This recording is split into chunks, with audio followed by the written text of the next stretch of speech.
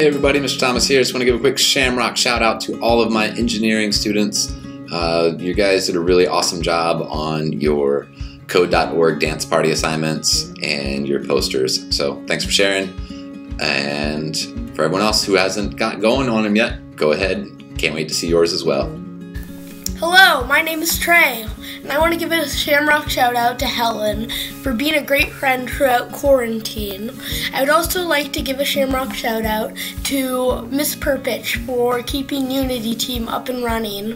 Hello, this might be going on the Shamrock News, I don't know, but I want to give a Shamrock shout out to my sister, because she has been very kind and loving, and even in difficult situations, she always found a way to look to the bright side of things. I want to shout out my 8th grade science students because they're showing up loud and proud and kind of loud.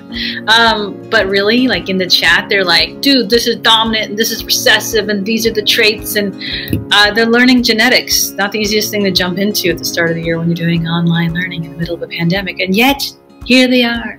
Good job. I'm really proud of you guys. I started to write down specific names and the list got huge. So you're just going to have to take this general shout out and know I'm talking about you. Good job, buddies.